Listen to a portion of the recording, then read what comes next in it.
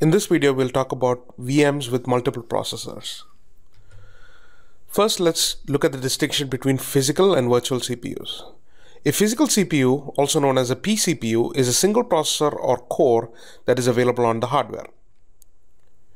Virtual CPUs are virtualized versions of CPUs that are made available to the guest operating system through a VMM or hypervisor. Therefore, in the example that you're seeing on screen, the hardware has two physical CPUs and we have a total of 4 virtual CPUs. We have 3 virtual CPUs assigned to the Linux VM and 1 virtual CPU assigned to a Windows VM. Guest virtual machines must have at least 1 vCPU. And the hypervisor or VMM manages the mapping between vCPUs to pCPUs. Therefore, these virtual CPUs must be scheduled for execution on the physical CPUs. So let's look at virtual CPU scheduling. The hypervisor or VMM must provide each guest vCPU a portion of the underlying physical processing time.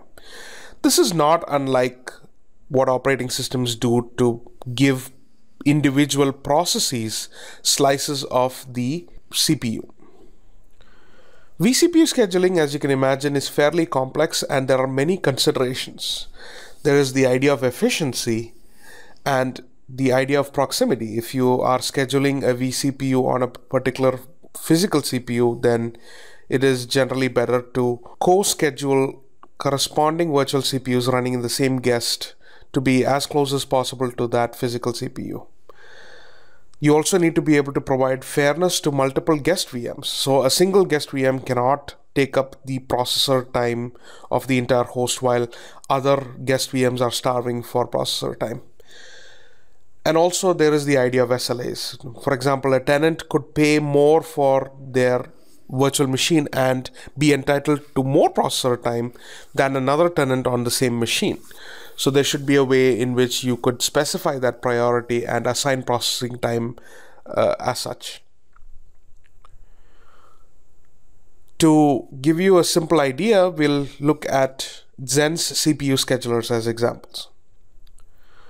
The Xen CPU schedulers that we'll be looking at are the Simple Earliest Deadline First or SEDF scheduler and Xen's Credit Scheduler. The Simple Earliest Deadline First scheduler, SEDF, is a simple scheduler in Xen. Virtual machines can request physical CPU slices of duration n for a period of m seconds. Thus, each slice can be run within a deadline. As an example, consider if n is equal to 10 milliseconds and m is equal to 100 milliseconds. Then this vCPU can be scheduled as late as 90 milliseconds within the 100 millisecond period in order to complete within the deadline. Therefore, all runnable vCPUs along with their slice and period information are held in a queue, and the scheduler simply selects the next vCPU with the earliest deadline and executes it. The credit scheduler is a little more complicated. The credit scheduler is a proportional fair share or work conserving scheduler. Each virtual CPU is provided with 2 variables, a weight and a cap. The weight determines the relative importance for a virtual CPU and it determines the physical CPU share to be allocated to the vCPU with respect to all other vCPUs in the system. The cap is a hard limit on the total physical CPU time that an individual vCPU can take up. vCPU weights are then converted to credits by the scheduler, and we'll see the algorithm shortly. Providing a weight on each virtual CPU is a useful feature and it can be used to enforce SLAs by providers. So let's look at the algorithm for the credit scheduler. The scheduler will maintain a queue on each available physical CPU and assign virtual CPUs to the physical CPUs. Now, it classifies virtual CPUs into 2 types. A virtual CPU is over if it exceeds its fair share of CPU in the period, and it's under if it's not exceeded that fair share. As each vCPU runs, it consumes credits.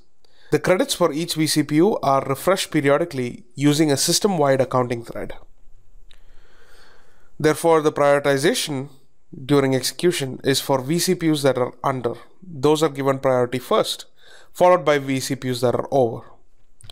If there is a physical CPU that does not have any runnable vCPUs in its local queue, then it picks one from the other physical CPUs. This ensures that no physical CPU is idle while there are virtual CPUs that are waiting to run.